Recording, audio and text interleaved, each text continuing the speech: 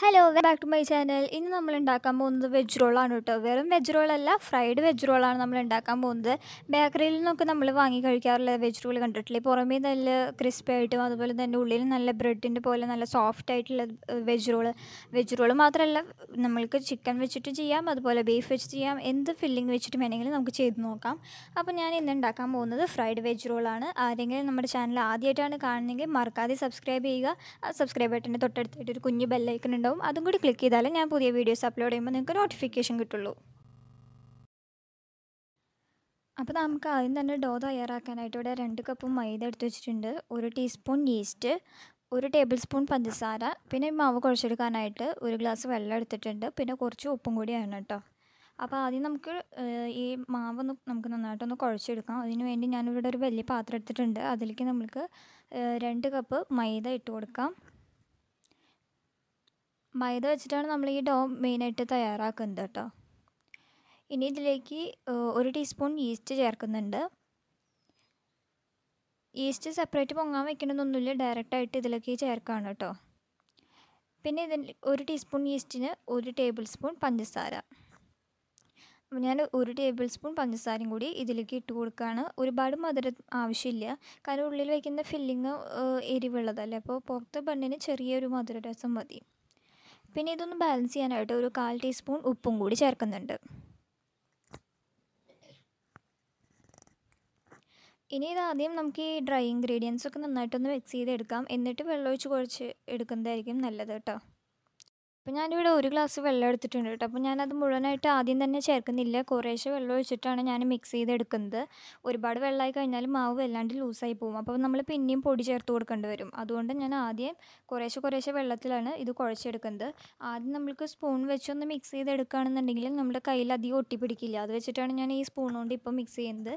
ഇത് കഴിയുമ്പോൾ നമുക്ക് കൈ വെച്ച് നന്നായിട്ട് കുഴച്ചെടുക്കാം കേട്ടോ. പിന്നെ ഇത് ചപ്പാത്തി മാവിൻ്റെ പരുവത്തിലാണ് കുഴയ്ക്കേണ്ടത്, പക്ഷേ ചപ്പാത്തി മാവിൻ്റെ അത്രയ്ക്ക് ഹാർഡാക്കിയിട്ട് കുഴയ്ക്കരുത്. ചെറുതായിട്ട് ഒട്ടുന്ന തരത്തിലാണ് ഇതിൻ്റെ ഡോ വേണ്ടത്. അപ്പോൾ അതിനനുസരിച്ച് വെള്ളം ചേർത്ത് കുഴയ്ക്കുക. വെള്ളം കുറഞ്ഞു പോകാനും പാടില്ല, കൂടാനും പാടില്ല. വെള്ളം കുറഞ്ഞു കഴിഞ്ഞാൽ മാവ് വളരെ കട്ടിയാവും, അതുപോലെ തന്നെ വെള്ളം കൂടി കഴിഞ്ഞാൽ വല്ലാതെ ലൂസാവും. ഇപ്പം ഞാൻ 1 ഗ്ലാസ് വെള്ളം എടുത്തതിൽ ഇത്രയും വെള്ളം ബാക്കിയുണ്ട്, അപ്പോൾ ഏകദേശം ഒരു 3/4 ഗ്ലാസ് വെള്ളം അങ്ങനെ എടുത്തിട്ടുണ്ടാവുള്ളൂ. പിന്നെ നിങ്ങൾ എടുക്കുന്ന ഗ്ലാസിൻ്റെ അളവിനനുസരിച്ച് വെള്ളത്തിൻ്റെ അളവ് ചിലപ്പോൾ കൂടെ കുറയൊന്ന് ചെയ്തൊന്ന് വരാം കേട്ടോ. ഇനി ഞാൻ ഈ മാവ് കൈകൊണ്ടൊന്ന് ചെറുതായി കുഴച്ചെടുത്തിട്ടുണ്ട്. നമുക്കിത് കൗണ്ടർ ടോപ്പിൽ ഇട്ടിട്ട് നന്നായിട്ട് കൈപ്പത്തി വെച്ച് നന്നായി കുഴച്ചെടുക്കണം. ഇതൊരു 5-10 മിനിറ്റ് നന്നായി കുഴയ്ക്കുമ്പോഴേക്കും ഈ വല്ലാണ്ടുള്ള നനവ് കാരണമുള്ള ആ ഒരു ഒട്ടലുണ്ടല്ലോ, അതൊക്കെ മാറി കിട്ടും കേട്ടോ. ഇതിപ്പോൾ ഞാൻ ഒരു 10 മിനിറ്റോളം നന്നായി കുഴച്ചെടുത്തിട്ടുണ്ട്. ഇപ്പോൾ ആ മുമ്പത്തെ അത്രയ്ക്ക് ഒട്ടലില്ല, പക്ഷേ അത്രയ്ക്ക് ഹാർഡല്ല. ചെറുതായിട്ടേ കയ്യിൽ ഒന്ന് തൊട്ടുമ്പോൾ ഒന്ന് ഒട്ടുന്നുള്ളൂ, വല്ലാണ്ട് ഹാർഡായിട്ടല്ല ഞാൻ കുഴച്ചെടുത്തിട്ടുള്ളത്. കണ്ടില്ലേ, ഇപ്പം മാവ് തന്നെ വളരെ സോഫ്റ്റാണ്. കയ്യിലിങ്ങനെ എടുക്കുമ്പോൾ ഇങ്ങനെ വരുന്ന ആ ഒരു പാകത്തിനാണ് ഈ മാവ് ഞാൻ റെഡിയാക്കിയിട്ടുള്ളത്. ഇനി ഇത് കുറഞ്ഞത് 1 മണിക്കൂറെങ്കിലും ഇത് മാവ് പൊങ്ങാനായിട്ട് വെക്കണം. പിന്നെ റൂം ടെമ്പറേച്ചറിനനുസരിച്ച് നമുക്ക് ചിലപ്പോൾ 1 മണിക്കൂറൊന്നും വേണ്ടി വരില്ല, അതിന് മുമ്പേ റെഡിയാവും. ചിലപ്പോൾ 1 മണിക്കൂർ എന്നുള്ളത് 2 മണിക്കൂർ എടുക്കും. അപ്പോൾ അതൊക്കെ നമ്മുടെ ടെമ്പറേച്ചറിനനുസരിച്ചിരിക്കും കേട്ടോ. ആ നേരം കൊണ്ട് നമുക്ക് ഇതിലേക്കുള്ള ഫില്ലിങ് റെഡിയാക്കാം. അപ്പോൾ അതിന് വേണ്ടിയിട്ട് ഞാനിവിടെ ഒരു സവാള എടുത്തിട്ടുണ്ട്, അതിങ്ങനെ ചെറുതായി അരിയുക. അതുപോലെ തന്നെ പുഴുങ്ങിയിട്ടുള്ള 2 ഉരുളൻകിഴങ്ങ്, ഞാനിത് ഉപ്പിട്ട് വേവിച്ചിട്ടുള്ളതാണ് കേട്ടോ. പിന്നെ വേണ്ടത് എരിവിനായിട്ട് പച്ചമുളകാണ്, ഒരു 3 പച്ചമുളക് ഞാൻ എടുത്തിട്ടുണ്ട്. പിന്നെ ഇതിലേക്ക് ചേർക്കാനായിട്ട് 1/4 കപ്പ് ഗ്രീൻ പീസ് വേണം, ഇതും ഞാൻ വേവിച്ച് വെച്ചിട്ടുണ്ട് ഓൾറെഡി. പിന്നെ ഇഞ്ചി വെളുത്തുള്ളി ചതച്ചത്, അത് ഏകദേശം 1 ടീസ്പൂൺ അങ്ങനെ മതി. പിന്നെ കുറച്ച് കറിവേപ്പിലയും. പിന്നെ ഇതിലേക്ക് ചേർക്കേണ്ട മസാലപ്പൊടികൾ: 2 ടീസ്പൂൺ മുളക് പൊടി, 3/4 ടീസ്പൂൺ കുരുമുളക് പൊടിച്ചത്, 1/4 ടീസ്പൂൺ മഞ്ഞൾപ്പൊടി, പിന്നെ ഉപ്പ് ആവശ്യത്തിന്. അപ്പോൾ നമുക്ക് ഈ മസാല ആദ്യം തന്നെ റെഡിയാക്കി എടുക്കാം. ഞാൻ പാൻ ചൂടാക്കിയിട്ട് അതിലേക്ക് എണ്ണ ഒഴിച്ച് കൊടുക്കുകയാണ്. ഞാൻ വെളിച്ചെണ്ണയിലാണ് കേട്ടോ അത് ചെയ്യുന്നത്. ഞാൻ ഇങ്ങനത്തെ ഫില്ലിങ്ങൊക്കെ കൂടുതലും വെളിച്ചെണ്ണയിൽ തന്നെയാണ് ചെയ്യാറ്. അപ്പോൾ എണ്ണ ചൂടാകുമ്പോൾ നമുക്ക് ഇഞ്ചി വെളുത്തുള്ളിയും ചേർത്തിട്ട് ഒന്ന് വഴറ്റിയെടുക്കാം. അതിൻ്റെ ആ ഒരു പച്ചമണം മാറുമ്പോൾ നമുക്ക് പച്ചമുളക് ചേർത്ത് കൊടുക്കാം. ഒരുപാട് വഴറ്റി കഴിഞ്ഞാൽ വെളുത്തുള്ളിയൊക്കെ കരിഞ്ഞ് പാനിൽ ഒട്ടിപ്പിടിക്കും കേട്ടോ, വെളുത്തുള്ളി ഇഞ്ചിയൊക്കെ. അതുകൊണ്ട് അതിൻ്റെ പച്ചമണം മാറുമ്പോൾ തന്നെ നമ്മൾ പച്ചമുളക് ചേർത്ത് കൊടുക്കുക. എന്നിട്ട് ഇനി നമുക്ക് ഇതിലേക്ക് അരിഞ്ഞു വെച്ചിരിക്കുന്ന സവാള ചേർത്ത് കൊടുക്കാം. ഇത് ഒരു വലിയ സവാളയാണ്, ഇതിങ്ങനെ ചെറുതാക്കി അരിഞ്ഞിട്ട് തന്നെ ചേർക്കണം കേട്ടോ. വലിയ കഷ്ണങ്ങളായിട്ട് അരിയാണെന്നുണ്ടെങ്കിൽ നമ്മൾക്ക് റോളിനകത്ത് ഫില്ലിങ് വെക്കുമ്പോൾ നമുക്കത് കറക്റ്റായിട്ട് കവർ ചെയ്തെടുക്കാൻ പറ്റില്ല. അതുകൊണ്ട് ചെറിയതായിട്ട് അരിഞ്ഞെടുക്കാനായിട്ട് നോക്കുക. പിന്നെ സവാള വഴറ്റുമ്പോൾ എപ്പോഴായാലും ഉപ്പ് ചേർത്ത് വഴറ്റി കഴിഞ്ഞാൽ പെട്ടെന്ന് തന്നെ വഴഞ്ഞ് കിട്ടും. അത് പിന്നെ ഒരുവിധം എല്ലാവർക്കും അറിയാമല്ലോ. പിന്നെ നമ്മളിതിൽ ചേർക്കുന്നു, ഞാനിപ്പോൾ ഉരുളൻകിഴങ്ങ് വേവിച്ചപ്പോൾ ഉപ്പ് ചേർത്തിട്ടാണ് വേവിച്ചിട്ടുള്ളത്. അപ്പോൾ ഉരുളൻകിഴങ്ങ് ഓൾറെഡി ഉപ്പുണ്ട്, അപ്പോൾ അതിൻ്റെ ഒക്കെ നോക്കിയിട്ട് ഉപ്പ് ചേർത്ത് കൊടുക്കാം. ഇപ്പോൾ സവാള നന്നായിട്ട് വഴണ്ടി വന്നിട്ടുണ്ട്. ഇനി ഇതിലേക്ക് നമുക്ക് മസാലപ്പൊടികൾ ചേർത്ത് കൊടുക്കാം. ഞാൻ വലിയ മസാലകളൊന്നും ചേർക്കുന്നില്ല. അതിന് തന്നെ ഒരു 1/4 ടീസ്പൂൺ മഞ്ഞൾപ്പൊടി ചേർത്തിട്ട് നന്നായിട്ടൊന്ന് ഇളക്കിയെടുക്കാം. ഫില്ലിംഗ് ഒക്കെ നമുക്ക് ഇഷ്ടത്തിനനുസരിച്ച് ചെയ്യാം കേട്ടോ. പിന്നെ ഇതിലേക്ക് ഒരു 3/4 ടീസ്പൂൺ കുരുമുളക് പൊടിച്ചത് ചേർക്കുന്നുണ്ട്. കുരുമുളകിൻ്റെ ടേസ്റ്റ് ഇഷ്ടമില്ലാത്തവർക്ക് വേണ്ടാന്ന് വെച്ചിട്ട് വേണമെങ്കിൽ അതിന് പകരം മുളക് പൊടി തന്നെ ചേർക്കാം. ഞാനിവിടെ കുരുമുളകിന് പുറമേ ഒരു 2 ടീസ്പൂൺ മുളക് പൊടിയും കൂടി ചേർക്കുന്നുണ്ട്. ഇതിലിപ്പോൾ എരിവിനായിട്ട് മുളക് പൊടിയും കുരുമുളക് പൊടിച്ചതും അതുപോലെ പച്ചമുളകും ചേർക്കുന്നുണ്ട്. അപ്പോൾ ഓരോരുത്തരുടെ ടേസ്റ്റിനനുസരിച്ച് ഇതിൻ്റെ അളവ് കൂട്ടുകയോ കുറയ്ക്കുകയോ ചെയ്യാം കേട്ടോ. എന്നിട്ട് ഈ മസാലകളുടെ ആ ഒരു പച്ചമണം മാറുന്നവരെ നന്നായിട്ട് വഴറ്റിയെടുക്കാം. ഞാനിപ്പോൾ വെജിൻ്റെ ഫില്ലിംഗാണ് ചെയ്യുന്നത്. നിങ്ങൾക്ക് നോൺ വെജ് ട്രൈ ചെയ്ത് നോക്കാം. അതുപോലെ തന്നെ മുട്ട വെച്ചിട്ടുള്ള ഫില്ലിംഗ് ചെയ്ത് നോക്കാം. എങ്ങനെ വേണമെങ്കിലും നമുക്ക് ഫില്ലിംഗ് റെഡിയാക്കി എടുക്കാം കേട്ടോ. ഞാനിതിപ്പോൾ വളരെ ബേസിക് ആയിട്ടുള്ളൊരു ഫില്ലിംഗാണ് റെഡിയാക്കുന്നത്. ഇതിപ്പോൾ മസാലയൊക്കെ നന്നായി മൂത്ത് വന്നിട്ടുണ്ട്. ഇതിലേക്ക് ഞാൻ വേവിച്ച് വെച്ചിരിക്കുന്ന ഉരുളൻകിഴങ്ങ് ചേർത്ത് കൊടുക്കുകയാണ്. ഉരുളൻകിഴങ്ങ് ഞാൻ വേവിച്ചപ്പോൾ ഞാൻ പറഞ്ഞല്ലോ, ഞാൻ ഉപ്പ് ചേർത്തിട്ടാണ് വേവിച്ചിട്ടുള്ളത്. ഉരുളൻകിഴങ്ങ് എല്ലാം മസാല പൊതിയുന്ന തരത്തിൽ നന്നായിട്ട് ഇളക്കി കൊടുക്കുക. എന്നിട്ട് ഇത് ഉടച്ചെടുക്കണം കേട്ടോ. ഉരുളൻകിഴങ്ങ് ഇതുപോലെ കഷ്ണങ്ങളായിട്ട് തന്നെ വേണം വെക്കണമെന്ന് വെച്ചാൽ നമുക്കത് ഫില്ലിംഗ് ആയിട്ട് വെച്ച് കൊടുക്കാൻ പറ്റില്ലല്ലോ. അതുകൊണ്ട് ഉരുളൻകിഴങ്ങ് ചേർത്തിട്ട് നന്നായിട്ട് ഉടച്ചെടുക്കണം. ഇപ്പം ഞാൻ മസാലയിൽ ഉരുളൻകിഴങ്ങ് ചേർത്ത് നന്നായിട്ട് ഉടച്ചെടുത്തിട്ടുണ്ട്. ഇതിലേക്ക് ഞാൻ വേവിച്ച് വെച്ചിട്ടുള്ള ഗ്രീൻ പീസും കൂടി ചേർത്ത് കൊടുക്കുകയാണ്. ഒരു 1/4 കപ്പ് ഗ്രീൻ പീസ് അങ്ങനെ മതിയാവും. ഒരുപാടൊന്നും ചേർത്ത് കൊടുക്കേണ്ട ആവശ്യമില്ല. പിന്നെ വെജിറ്റബിൾ ഫില്ലിംഗ് ആകുമ്പോൾ അതിൽ ഗ്രീൻ പീസ് ചേർത്ത് കൊടുത്താൽ നല്ലതാണല്ലോ. അപ്പം നമുക്ക് കഴിക്കുമ്പോൾ നല്ല രസമല്ലേ. അവസാനമായിട്ട് ഇതിലേക്ക് കുറച്ച് കറിവേപ്പിലയും കൂടി ചേർത്ത് കൊടുക്കുകയാണ്. ഇപ്പം നമ്മുടെ ഫില്ലിംഗ് റെഡി ആയിട്ടുണ്ട് കേട്ടോ. ഞാൻ പറഞ്ഞ പോലെ ഫില്ലിംഗ് നിങ്ങൾക്ക് ഇഷ്ടമുള്ള ഫില്ലിംഗ് ട്രൈ ചെയ്യാം കേട്ടോ. ഇതന്നെ വേണമെന്നൊന്നുമില്ല. ഇപ്പോൾ ഏകദേശം ഒരു 3/4 മണിക്കൂർ ആയിട്ടുണ്ടാവും. അപ്പോഴേക്കും ഞാൻ നോക്കിയപ്പോൾ എൻ്റെ മാവ് നന്നായിട്ട് പൊന്തി വന്നിട്ടുണ്ട്. കണ്ടില്ലേ, നമ്മൾ ആദ്യം വെച്ചതിനേക്കാളും ഡബിൾ ആയിട്ട് വന്നിട്ടുണ്ട് മാവ്. ഇതിങ്ങനെ തൊട്ടാൽ തന്നെ ഈ മാവ് ആദ്യം ഉള്ളിലേക്ക് പോകും കേട്ടോ. ഇതിൻ്റെ അകത്ത് നിറച്ച് എയർ ബബിൾസ് ആണല്ലോ. അത് കാരണം കൊണ്ട് തൊടുമ്പോൾ തന്നെ അതിൻ്റെ ഒക്കെ എയർ ബബിൾസ് എല്ലാം പോയി പഴയ ക്വാണ്ടിറ്റിയിൽ തന്നെയാവും. ഇനി ഇത് നമ്മൾ മുമ്പ് കുഴച്ച പോലെ വെള്ളാണ്ട് കുഴയ്ക്കേണ്ട. ജസ്റ്റ് അതിൻ്റെ ഉള്ളിലുള്ള എയർ ബബിൾസ് പോകുന്ന തരത്തിൽ ചെറുതായിട്ടൊന്ന് കൈകൊണ്ട് കുഴച്ചെടുത്താൽ മതി.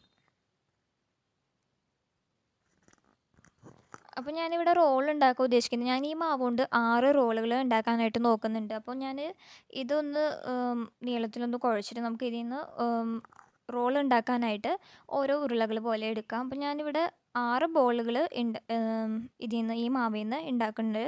അപ്പോൾ അതിന് തന്നെ നമുക്കിത് മാവ് 6 കഷ്ണങ്ങളായിട്ട് മുറിക്കാം. അപ്പോൾ നിങ്ങൾക്ക് എത്ര റോള് വേണോ അത്രയും ഭാഗമായിട്ട് മുറിച്ചെടുക്കുക. ഞാനിവിടെ 6 കഷ്ണങ്ങളായിട്ടാണ് മുറിക്കുന്നത് കേട്ടോ. അപ്പോൾ ഈ മാവ് കൊണ്ട് 6 എന്ന് പറയുമ്പോൾ അത്യാവശ്യം ഒരാൾക്ക് വയറ് നിറച്ച് കഴിക്കാനുള്ള പാകത്തിന് എത്തും. ഇത് പരത്താനായിട്ട് റോളർ വേണമെന്നൊന്നുമില്ല കേട്ടോ. കൈ വെച്ചിട്ട് ഇങ്ങനെ ഒന്ന് ജസ്റ്റ് ഒന്ന് അമർത്തി കൊടുത്താൽ മതി. അപ്പോൾ തന്നെ മാവ് നന്നായിട്ട് പരന്ന് കിട്ടും. ഗോതമ്പിൻ്റെ പോലെ അത്രയ്ക്ക് കട്ടി ഉണ്ടാവില്ലല്ലോ മൈദ. അത് കാരണം കൊണ്ട് കൈ കൊണ്ട് തന്നെ നമുക്കത് പരത്തിയെടുക്കാൻ പറ്റും. പിന്നെ പരത്തുമ്പോൾ വല്ലാണ്ട് കനം കുറച്ച് പരത്തരുത് കേട്ടോ. അല്ലാതെ കനം കുറച്ച് കഴിഞ്ഞാൽ നമ്മൾ ഫില്ലിങ് വെച്ചിട്ട് അത് മടക്കിയിട്ട് പിന്നെ എടുക്കുമ്പോൾ അത് ആകെ പൊട്ടി പൊളിഞ്ഞ് പോവും. അതുകൊണ്ട് അത്രയ്ക്ക് കനം കുറയ്ക്കേണ്ട, കുറച്ച് കട്ടിയിൽ തന്നെ പരത്തിയെടുക്കാം. എന്നിട്ട് ഇതിലേക്ക് നമുക്ക് മസാലയുടെ ഫില്ലിങ് വെച്ച് കൊടുക്കാം. ഫില്ലിങ് ഒരുപാട് കുത്തി നിറയ്ക്കേണ്ട കേട്ടോ. അങ്ങനെ ഒരുപാട് കുത്തി നിറച്ച് കഴിഞ്ഞാൽ നമുക്കിത് ഫോൾഡ് ചെയ്തെടുക്കാനായിട്ട് ബുദ്ധിമുട്ടായിരിക്കും. ഇനി ഇത് ഇങ്ങനെ വെച്ചിട്ടൊന്ന് മടക്കുക. സൈഡ് ഭാഗങ്ങളിലൊക്കെ നന്നായിട്ട് ലോക്ക് ചെയ്യണം കേട്ടോ. അതല്ലെങ്കിൽ നമ്മൾ വെളിച്ചെണ്ണയിലിട്ട് ഫ്രൈ ചെയ്യുമ്പോൾ ആ സൈഡിൽ വല്ല ഹോൾ അങ്ങനെ ഉണ്ടെങ്കിൽ അതിൽ കൂടെ വെളിച്ചെണ്ണ അകത്തേക്ക് കയറിപ്പോവും. അതുകൊണ്ട് നന്നായിട്ട് ലോക്ക് ചെയ്യണം. അപ്പോൾ നമുക്ക് ചിലപ്പോൾ ഷേപ്പ് കറക്റ്റ് ആയിട്ടില്ല എന്നുണ്ടെങ്കിൽ ഇതുപോലെ ഫ്ലോറിൽ വെച്ചിട്ടൊന്ന് ജസ്റ്റ് ഒന്ന് ഉരുട്ടി കഴിഞ്ഞാൽ നല്ല ഷേപ്പിൽ കിട്ടും. ഇതുപോലെ തന്നെ നമുക്ക് ബാക്കിയുള്ള ബോൾസും റെഡിയാക്കി എടുക്കാം. ഇപ്പം ഞാനിവിടെ എല്ലാ റോളുകളും റെഡിയാക്കി എടുത്തിട്ടുണ്ട്. ആദ്യം ചെയ്തതൊക്കെ വലുതായി വന്നിട്ട് കേട്ടോ. പിന്നെ ഇതിലേക്ക് നമുക്ക് ഒരു മുട്ട വേണം. ഒരു മുട്ട അടിച്ച് വെച്ചിട്ടുള്ളതാണ്. അതിൽ മഞ്ഞയും വെള്ളയൊന്നും സെപ്പറേറ്റ് ചെയ്യൊന്നും വേണ്ട. പിന്നെ കുറച്ച് ബ്രെഡ് ക്രംസും വേണം.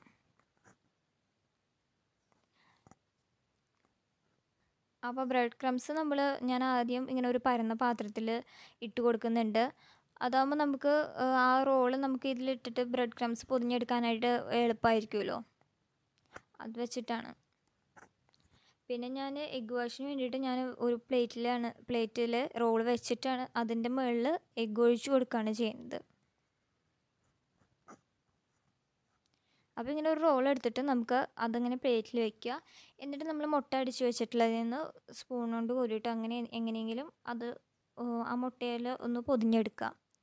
ഈ മാവ് വളരെ സോഫ്റ്റ് ആയിട്ടുള്ളതായത് കാരണം നമ്മളത് മുട്ടയിലിട്ട് മുക്കി കഴിഞ്ഞാൽ അത് ആകെ അതിൻ്റെ ഷേപ്പ് മാറും. അതുകൊണ്ടാണ് ഞാൻ ഇങ്ങനെ പ്ലേറ്റിൽ വെച്ച് ചെയ്യണത് കേട്ടോ.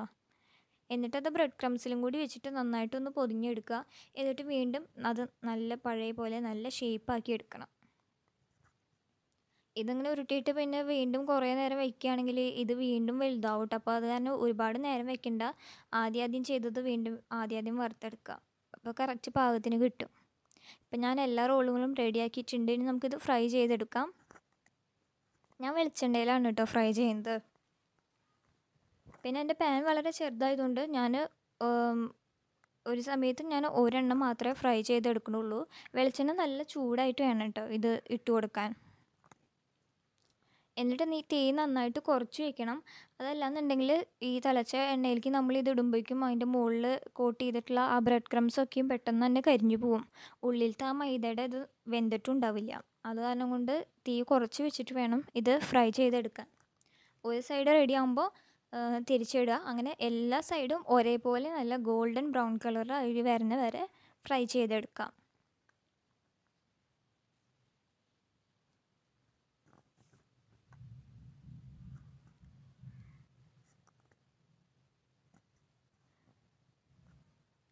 അപ്പോൾ നമ്മളിത് ഫ്രൈ ചെയ്യുമ്പോൾ തീ കുറച്ച് വെക്കണം കേട്ടോ. കൂട്ടി വെക്കരുത്. കൂട്ടി വെച്ച് കഴിഞ്ഞാൽ ആ ബ്രെഡ് ക്രംസൊക്കെ പെട്ടെന്ന് കരിഞ്ഞു പോവും. ഇതിങ്ങനെ ഒരെണ്ണം തന്നെ ഒരാൾ കഴിച്ചു കഴിഞ്ഞാൽ വയറ് നിറയും എന്നുള്ളത് ഉറപ്പാണ്. ഇതിപ്പോൾ കുട്ടികൾക്ക് മാത്രമല്ല മുതിർന്നവർക്കായാലും ആർക്കായാലും ഇഷ്ടപ്പെടുന്ന ഒരു പലഹാരമാണ്.